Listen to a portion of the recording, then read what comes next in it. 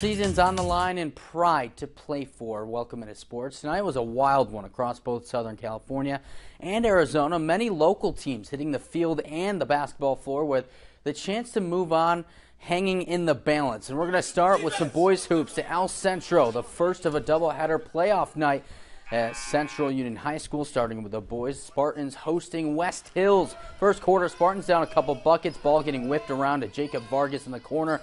Uses the pump fake to get the space in the baseline. Look at that pretty reverse lay-in for the two. Next trip down the floor, Jared Martin pushing it himself, and he goes right into the chest of the defender. Look at the length. The finger roll for two. Spartans take their first lead of the night. It would be tied after one quarter, now into the second frame. This kid would be a problem all night long. Zaid Salem pulls one from way beyond the arc, splashes it home. Lead back to the Wolfpack, but the answer would come quickly. Coming off the screen beyond the arc, Seth Johnson with the stop and pop. He hits the triple. We're all knotted up again. Now the Spartans looking to stop a Wolfpack run, and this won't help. That's Salem with the steal, and the 6'6" senior rises up for the slam. And then take a look at this sequence. Wolfpack on the move, but Jacob Vargas, what a fantastic block. He's going the other way, looking to go coast to coast. The spin between the legs. He tries to lay it in. Shot no good. Then there's a fight for the basketball, and Caden Akins reels it in, tosses it up to a wide open Theron Humphreys for the two. Part of an 8-0 run, forces a timeout from Coach Dion Staten. The Spartans came out firing in the second half, led by Jared Martin, but a 12-0 run from the Pack ushered them to a big win, and the Spartan season comes to a close, losing 70-53. Now staying right in the same gym for part two, the second-seeded Lady Spartans in Division IV welcoming in Hilltop for a trip to round two on the line. First quarter, Moya Garcia finds Maya McLean in the high post, and she swings it to the arc. Galilea Serrano connects from the triple to put the Spartans in front. Garcia again finding McLean in the high post, drives the bucket. It's no good, but Janelle Thomas right there to clean it up for the pair. The sophomore being ready. Now after a steal on the other end, Addison Zavala swings it to Michaela Gastelum. She buries the long ball for three more. Spartans come out hot in a 10-point lead, and it would take over 5 minutes before the Lancers would touch the scoreboard, and it comes right here. A three from Lillian Frierson, who nails the three to keep it close, but with the answer a little bit later, it's Serrano again, this time going to their left and flinging it off the glass for two. Lady Spartans would take an 11-point lead into the second quarter, and they would roll to a 30-point win. They move on to the second round, so who will they play on Saturday? Well, here's your answer. It happens to be another local squad. The Calipatria Lady Hornets pull off a tight one at home. Luna Cervantes banks in a game winner at the buzzer to send the Hornets to Central on Saturday for a little IV matchup for a chance to move on to the Division IV semifinals. More CIF playoff scores and girls hoops in Division IV. The top-seeded Palo Verde Yellow Jackets come away with a big win to move on, 56-23. And in Division I, the Holtville Lady Vikings season comes to an end as they fall to San Marcos 59-33.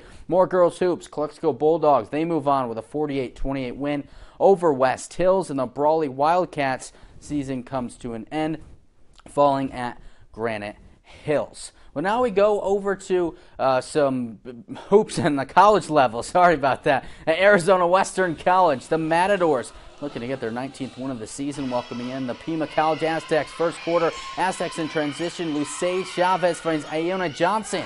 Beyond the arc splash. Pima opens up the scoring with a triple. Now up by two, down by two. Mats trying to respond, and Crystal Ison taking it here near the top of the key. Puts it up for the two. We're tied up. Moments later, another give and go from Madison Zugna to Ison, who drives to the hoop, goes off the glass for the two. Hot start for Ison.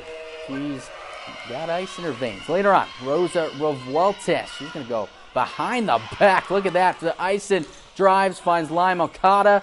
A nice sequence there. There's a deuce in the Lady Mats in the end, though. It would be a tight game, but Pima would come in on the road, and they would take this one 74-64. So a tough one for the Matadors to drop. Now we go to the earlier game on the men's side. AWC starting in the fourth quarter. Mats up by 6 in a ginormous game for ACC standings. Yaxel Lendenborg is going to have the ball here, and he's going to find AJ Marmalejos, who just rolls this up and in for the two. A-Dub goes up 8.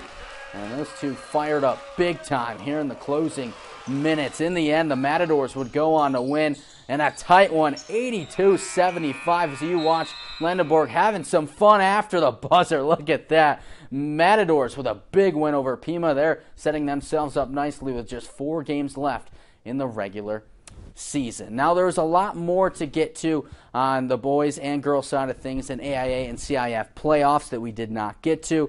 Staying in CIF boys basketball, Vincent Memorial, the number 1 seed, and Division 4, they're moving on with a win tonight. And in that same division, the number 3 seed Imperial Boy Tigers, they get a big 40-point win as they move on as well. Now moving over to the AIA real quick.